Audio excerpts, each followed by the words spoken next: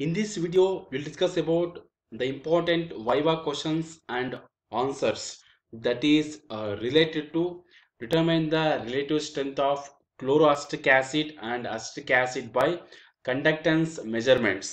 ಇದರಲ್ಲಿ important Viva questions and answers ಇದ್ರ ಬಗ್ಗೆ discuss ಮಾಡೋಣ. The question: why chloroacetic acid is a stronger acid compared to acetic acid? It's the question.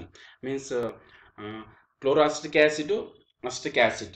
ಅದರಲ್ಲಿ ಯಾವುದು strong acid ಅಂದ್ರೆ chloroacetic acid. Chloroacetic acid ಅಂದ್ರೇನು? One hydrogen is replaced by one chlorine atom. Okay. In the case of chloroacetic acid, it contains chlorine. This chlorine is a strong electron withdrawing group and uses inductive effect to pull the negative charge towards itself. Usually ಏನಾಗಿರುತ್ತೆ, chloroacetic acid ಅಲ್ಲಿ negative charge ಯಾವ್ದ್ರ ಮೇಲೆ ಇರುತ್ತೆ? On the oxygen atom. Okay, ಏನು ಮಾಡುತ್ತೆ? Due to presence of chlorine, this chlorine is electron withdrawing group. It will pull the negative charge towards itself. Therefore, the resulting in the reduced negative charge density on the oxygen atom. ಅಂದ್ರೆ negative charge usually ಯಾವ್ದ್ರ ಮೇಲೆ ಇರುತ್ತೆ? Oxygen ಮೇಲೆ ಇರುತ್ತೆ. ಅದನ್ನ ಯಾವುದು full ಮಾಡುತ್ತೆ? Chlorine. Okay, ಆವಾಗ ಏನಾಗುತ್ತೆ? ಎಲೆಕ್ಟ್ರಾನ್ ನೆಗೆಟಿವ್ ಚಾರ್ಜ್ ಡೆನ್ಸಿಟಿ ಏನಾಗುತ್ತೆ? ಆಕ್ಸಿಜನ್ ಮೇಲೆ ಕಡಿಮೆ ಆಗುತ್ತೆ. Okay, therefore as a result of this, the chloroacetic acid is a strong acid compared to acetic acid. Okay, ಈ ಫಿನಾಮಿನಾ ನಾವು ಅಬ್ಸರ್ವ್ ಮಾಡಲ್ಲ ಯಾವ್ದ್ರಲ್ಲಿ?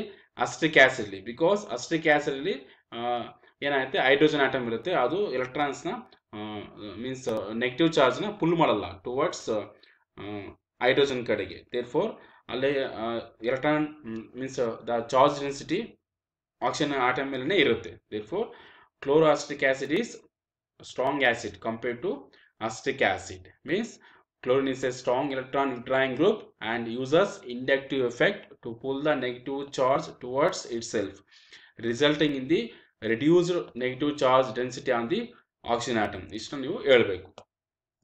Next, explain the relative strength of two acids. Two weak acids or two weak bases ಅಂತ ಕೇಳಬಹುದು. Okay, explain spelling check ಮಾಡ್ಕೊಳ್ರಿ. Okay, the strength of acid or base is its capacity to give H plus or OH minus ions in the solution. Strength of acid ಅಂದ್ರೆ ಏನು? Capacity to give H plus ions. Strength of base ಅಂದ್ರೆ ಏನು? Capacity to give OH minus ions in the solution. Okay, ಇದನ್ನ ನಾವೇಂತ ಕರಿತೀವಿ? Strength of acid ಅಂತ ಕರಿಬಹುದು ಅಥವಾ strength of base ಅಂತ ಕರಿಬಹುದು. Therefore, thus the degree of dissociation of the acid or the degree of dissociation of the base at a particular dilution is a measure of its strength at the dilution. ಈ term ನಾನು next ಹೇಳ್ತೀನಿ. ಯಾವುದನ್ನ? degree of dissociation, that I will explain later. Okay, means the degree of dissociation of the acid or base at a particular dilution is a measure of the its strength at a particular dilution. The relative strength of two acids or bases may be calculated by comparing their degree of dissociation at the same dilution. ಅಂದ್ರೇನು? the relative strength of two acids ಅಥವಾ base ನಾವು calculate ಮಾಡಬಹುದು. ಹೆಂಗೆ? by comparing their degree of dissociation. ಇದ್ರ ಬಗ್ಗೆ ನಾನು litre discuss ಮಾಡ್ತೀನಿ. degree of dissociation at the same dilution. Just ನೆನ್ಪಿಟ್ಕೊಡ್ರಿ, last ಎಲ್ಲ ನಿಮಗೆ ಅರ್ಥ ಆಗುತ್ತೆ. Okay, means the relative strength of two acids ಅಥವಾ the relative strength of two bases can be calculated by comparing their degree of dissociation at the same dilution. Okay, next ಅಂದ್ರೆ ಏನು? that is the strength of acid 1 divided by the strength of acid 2 is equal to alpha 1 divided by alpha 2. Okay, it is called relative strength of two acids, where alpha 1 means degree of dissociation of the acid 1. Okay, alpha 2 means degree of dissociation of the acid 2. Okay, suppose we are taking 1 mole of each of the two acids. We are taking 1 mole of acid 1, 1 mole of acid 2.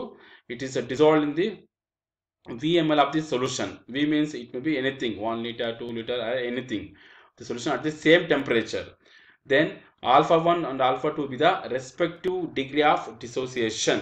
Okay, ನಾವೇನು ಮಾಡ್ತೀವಿ, dissolve ಮಾಡ್ತೀವಿ. ಯಾವುದನ್ನ, acid 1 acid 2ನ dissolve 1 mole ತಗೊಂತೀವಿ, dissolve ಮಾಡ್ತೀವಿ, VmL. Okay, then this is acid 1. It undergoes, we are discussing with respect to weak acid, therefore it undergoes partial ionization and gives H plus ions. Okay, this acid gives H plus ions plus the remaining part is negative charge. Okay, acid 1 loses proton, this part attains negative charge. Assume that its concentration is alpha 1, its concentration is alpha 1, then the concentration of the acid 1 becomes 1 minus alpha 1. Okay, similarly for acid 2. Okay, it gives H plus and the negative part. This acid 2 loses proton, this part attains negative charge. Okay, the concentration of H plus is alpha 2, the concentration of this part, negative part, is alpha 2, then the concentration of this acid 2, 1 minus alpha 2. Okay, it is for acid 1, this is for acid 2.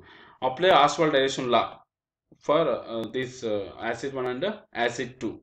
Apply Ostwald dilution law. Iದ್ರ ಬಗ್ಗೆ discuss ಮಾಡ್ತೀನಿ. Ostwald's dilution law next I will discuss. Okay, to the acid 1 and acid 2. ಅವಾಗೇನಾಗುತ್ತೆ, K1, K means dissociation constant. Okay, K1 means we are discussing for acid 1. K1 is equal to ಏನಾಗುತ್ತೆ, simply ಏನು ಮಾಡೋದು, trick follow ಮಾಡ್ರಿ. when you are applying Ostwald dilution law, just ಏನು ಮಾಡಬೇಕು, ನಾವು ಈ concentration ಇರುತ್ತಲ್ಲ ಯಾವುದು ಪ್ರಾಡಕ್ಟ್, ಜಸ್ಟ್ ಮಲ್ಟಿಪ್ಲಿಕೇಶನ್ ಮಾಡ್ರಿ, alpha 1 into alpha 1 which gives alpha 1 square divided by concentration of reactant ಯಾವುದು 1 minus alpha 1, ಅದನ್ನ ಇಲ್ಲಿ ಬರೀರಿ, 1 minus alpha 1. We are discussing for VmL of the solution, that is into V. Okay, this is Ostwald's dilution law. Okay, ಇದನ್ನ next discuss ಮಾಡ್ತೀನಿ. Just ಇಲ್ಲಿ ಏನು ಮಾಡ್ಬೇಕು, ನೀವು ಬರಿಬೇಕಾದ್ರೆ, ಅಪ್ಲೈ ಮಾಡಬೇಕಾದ್ರೆ ಪ್ರಾಡಕ್ಟ್ ಕಾನ್ಸಂಟ್ರೇಷನ್ ಮಲ್ಟಿಪ್ಲಿಕೇಶನ್ ಮಾಡಿ divide by reactant concentration into V means volume of the solution. Okay, really alpha 1 square divided by 1 minus alpha 1 into V. It is for acid 1, where K means dissociation constant. Okay, similarly for acid 2, K2 is equal to alpha 2 square divided by 1 minus alpha 2 into V. Same ಹಂಗೆ acid 1 ತರನೇ ಇಲ್ಲಿ apply ಮಾಡಿ. Okay, K2 ಬಂತು. K1 and K2 are the respective dissociation constant of the two acids. For weak acids, the degree of dissociation is very small compared to unity. Hence, andre enu generally the degree of dissociation for strong electrolyte is exactly equal to 1 ಆಗಿರುತ್ತೆ, nearly equal to 1 ಆಗಿರುತ್ತೆ. In the case of weak acid, these alpha values are very small. Therefore, ಏನಾಯ್ತು, neglect this term. ಯಾವ term ನ, 1 minus alpha 1, 1 minus alpha 2 ನ neglect ಮಾಡ್ರಿ. Because in the case of weak acid, the degree of dissociation is very small compared to 1. 1 compare ಮಾಡಿದ್ರೆ alpha 1 ಮತ್ತು alpha 2 ತುಂಬಾ ಕಡಿಮೆ ಇರುತ್ತೆ. ಓಕೆ, ಆವಾಗ ಏನಾದ್ರು ಈ ಪಾರ್ಟ್ ಅನ್ನು ನೆಗ್ಲೆಕ್ಟ್ ಮಾಡಬಹುದು. Therefore, K1 is equal to ಏನಾಗುತ್ತೆ, alpha 1 square divided by V ಆಗುತ್ತೆ. K2 is equal to alpha 2 square divided by K2 is equal to alpha 2 square divided by V ಆಗುತ್ತೆ. ಓಕೆ, ನೆಕ್ಸ್ಟ್ ಏನು ಮಾಡ್ರಿ, ಈಗ simplification ಮಾಡ್ರಿ. alpha 1 square divided by alpha 2 square is equal to K1 divided by K2 ಆಗುತ್ತೆ. Simplification ಮಾಡಿದಾಗ ಏನಾಗುತ್ತೆ, ಇಲ್ಲಿ ಇದು ಎರಡು ಡಿವೈಡ್ ಮಾಡಬೇಕಾದ್ರೆ, ಡಿವೈಡ್ ಮಾಡಿದಾಗ ಏನಾಗುತ್ತೆ, V ಕ್ಯಾನ್ಸಲ್ ಆಗುತ್ತೆ, ರಿಮೈನಿಂಗ್ ಏನಾಗುತ್ತೆ, alpha 1 square divided by alpha 2 square is equal to K1 divided by K2 ಆಯಿತು. R alpha 1 divided by alpha 2 is equal to root of K1 divided by K2. Since alpha 1 and alpha 2 are the measure of the strength of the two acids. Okay, ಅಂದ್ರೆ ಇಲ್ಲಿ ಏನಾಯ್ತು, ನಮಗೆ similar expression ನಾವು ಬರೀಬಹುದು ಅದಕ್ಕೆ for weak bases. Thus, the relative strength of two acids or bases may be calculated by determining their dissociation constant. The method is however limited to mono-basic acids and mono-acid bases. Okay, it is about the relative strength of two acids. What is the formula? Alpha 1 divided by alpha 2 is equal to root of K1 divided by K2. Okay, the relative strength of two acids. Next, ಈಗ discuss ಮಾಡಿದ್ವಿ degree of dissociation ಅಂದ್ರೆ ಏನು, alpha ಅಂದ್ರೆ ಏನು. What is the meaning of degree of dissociation? The fraction of the solute molecules which is dissociated into ions is called degree of dissociation, that is alpha. it's equal to number of dissociated molecules divided by number of dissolved molecules in the solution. Alpha means what? Alpha is equal to n divided by n naught, where n means what? Number of dissociated molecules. N naught means number of dissolved molecules. It's called degree of dissociation, and it is represented by alpha. Okay, this is about degree of dissociation.